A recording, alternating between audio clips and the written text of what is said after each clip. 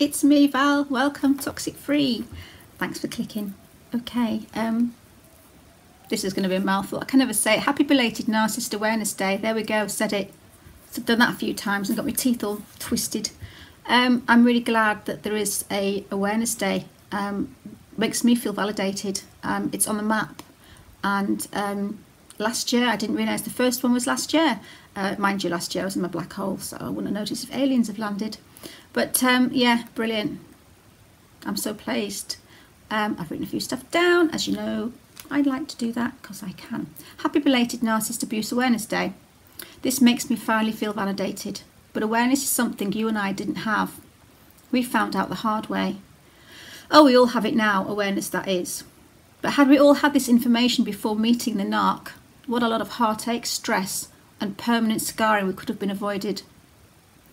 But how do we bridge that gap between us, the survivors, to those who've not yet had the displeasure to bump into one of these disordered people? Those who are living with, dating, or being brought up by a narcissist, we all know that they exist. We've experienced them. But growing up, we are told, don't talk to strangers.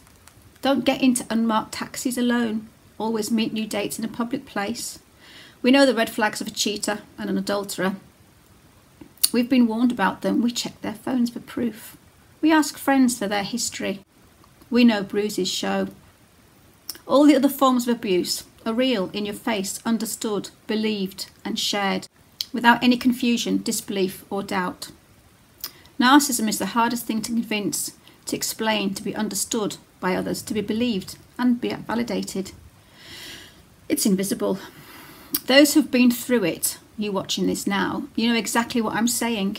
I don't need more details for you. You know narcissism.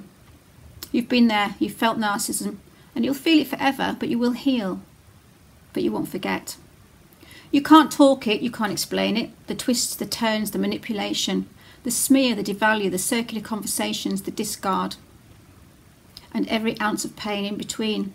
A narc relationship has no words, just feelings. Who's the victim and who's the narc? The narc's the victim's the narc. It's a role reversal scripted by them. And trying to get out of that role, it's bloody hard work, with lots of information, talking and listening to people in the same situations. Friends aren't friends, but flying monkeys. Family won't listen to your confused rants. Isolation, despair and loneliness are what's left. We're searching for validation through YouTube videos, Google searches and forums. It's the only way forward to knowing we were chosen because we're good people. Have we really been abused? Are they really a narc? Have we made a mistake? It's a horrendous black hole. It's the twilight zone. It's another dimension. It's the upside down world. It's a horrendous black hole. Two worlds exist, our world and their world. Those who've not yet suffered, not yet felt narcissism. I don't hold anything against the other world. It's just that they're in the other world, one which I once existed. But now we are in this world, and we're in the world where people hear us mention the word narcissism, and they say, oh, is that the one where people fancy themselves and look in the mirror? These words ring in our ears. You must have known. I would never let anyone hurt me. Why didn't you leave? They must have really loved you to act like that. These words we've all heard, these words insult us. These words are said by people we once were. We would have said the same thing before we fell down the rabbit hole. But we're in the other world now, not in theirs. How the hell do we get them to understand? How do we explain our world to those in their world? If only they knew. These people, they are a human, but they are not human. We should not let them live our lives, run our lives. Our lives are our lives. We existed before they came along and will exist after them. But hopefully now we have the chance to warn the other world what a narcissist is. We need to post on our Facebook page, the awareness poster. We need to share videos, not just in those groups for abuse victims. We need to share them everywhere we can. We know the red flags. We need to share it with the other world. We need to own our experience. We need to stand up to these narcs. They're just people. They're not devils. They're not demons. They're just sad bastards. Who have a hold over us because of the lack of awareness, because the other world know nothing of ours. Narcs know the no contact rule. They know how hard it is to explain the disorder. They know it's unbelievable. They know they can hide behind the lack of awareness. They just exist behind the lack of understanding and confusion, the disbelief from those who haven't felt narcissism. It's time we stood up to them. They're just sad people who thrive off our pain.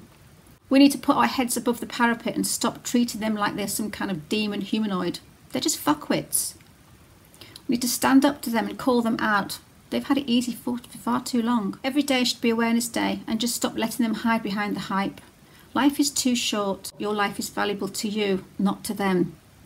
Don't let your life be valuable to those who use its value for their own gain. We all came into this world alone. We existed before the narc came along. We will exist again. Life is a valuable gift. It's our gift. Please cherish it. Please do not end with a head full of regret. Life is precious. Let's live life to the full. So I wrote that, hopefully to help us get awareness. So that's really all I've got to say on this one, for a change. Normally I've got far too much to say and I can't shut up. 7 minutes! Whoa! I think that's my record. Let's keep it that way and shut up now, Val. Listen, guys. I'm going to go. Thank you so much for watching. Thank you for subscribing. Thank you to everybody that's supporting me. The trolls can sod off. I've always got to have a last word, haven't I? Right. Stay safe. Bye-bye.